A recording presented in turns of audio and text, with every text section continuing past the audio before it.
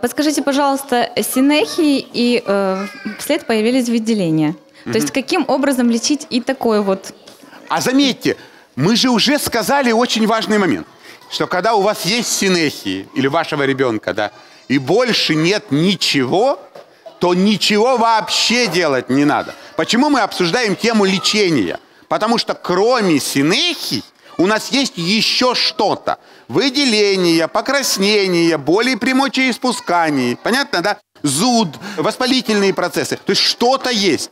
Поэтому мы, собственно говоря, их и лечим. А если ничего нет, мы что делаем?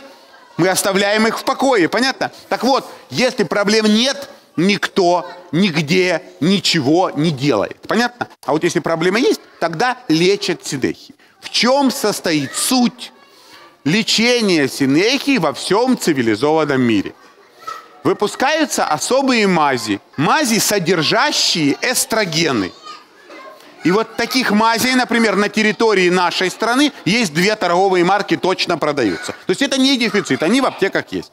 И суть лечения состоит в том, что мама, лично мама, не врач, врач показывает как, наносит по центральной линии на зону сращения своим чистым пальцем эту мазь 2 раза в день в течение 2 недель.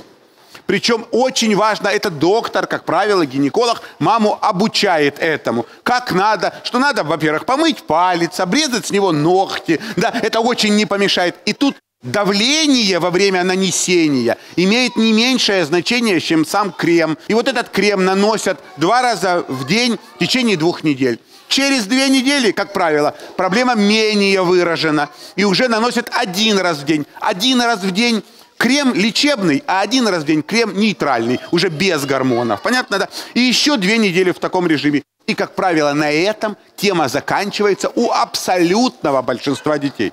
И только тогда, когда вот этот крем не помогает, вот только тогда показано оперативное лечение. И никогда в других ситуациях. Дорогие друзья, спасибо, что вы с нами. И будьте всегда в курсе последних наших новостей. Подписывайтесь на наш канал в YouTube.